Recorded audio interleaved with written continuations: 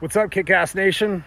It's Christopher Roush. It's currently quarter to one.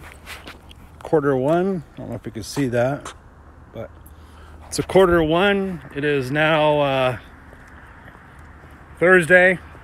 I've been awake since 3 o'clock in the morning yesterday. You might ask, what are you doing outside walking? But today's 75 hard. Or the 75 hard program, and today is day 24, I believe.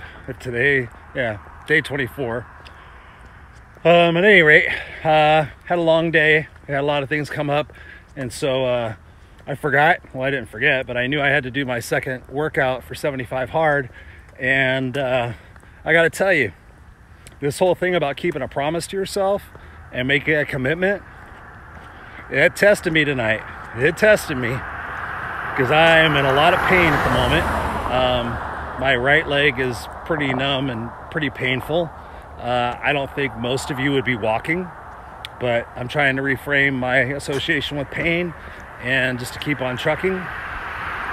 But anyway, I've been awake for a while. I already did my other workout. It's been a long, stressful day. I still got to drive home.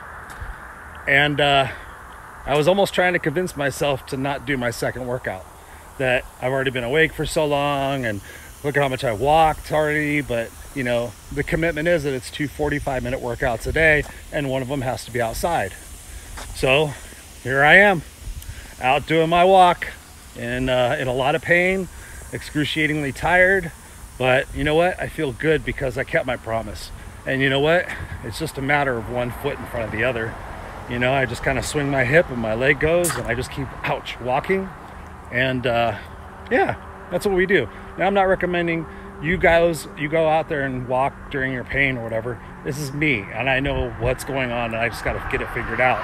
But don't send me any hate mail or anything. And obviously be responsible. But for me, it hurts either way. So I'm not going to stop doing what I do. And if you watched one of my other videos a couple of nights ago, I talked about pain and how we need to associate it with it differently. My situation is that I've just been awake for a really long fucking time. All right, so unstoppable people, believe in yourself, make commitments, make your promises and keep them. No matter what, you get resilient, you get resourceful, and you just keep going, because then the success is going to come. Watch.